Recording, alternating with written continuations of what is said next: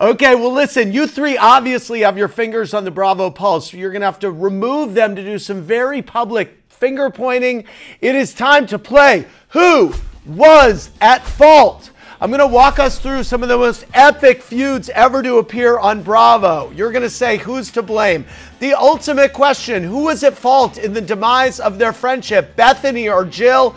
S.E. Cupp. Jill. Meghan. Jill. Jerry O. I'm always Team Bethany, except when it comes to Bethany and Carol. I'm saying Jill was at fault. All right, who was to blame in the years of family drama between them, Teresa or Melissa? S.E. Cupp. Teresa. Meghan McCain. Teresa, and it was wrong. Jerry O. Teresa's been upset since Melissa was on the show day one. Yep. Who was the most at fault in their years of constant arguing and disagreements, Nene or Kim Zolciak? S.E. Cupp.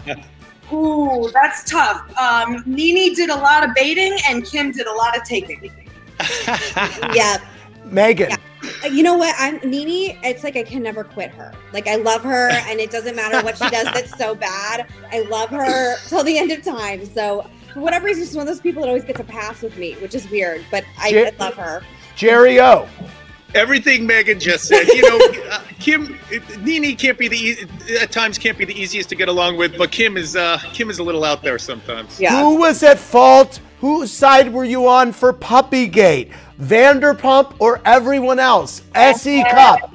Everybody else.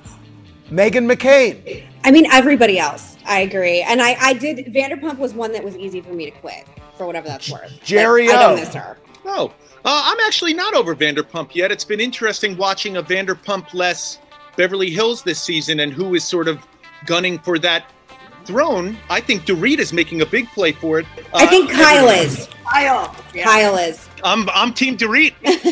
All right.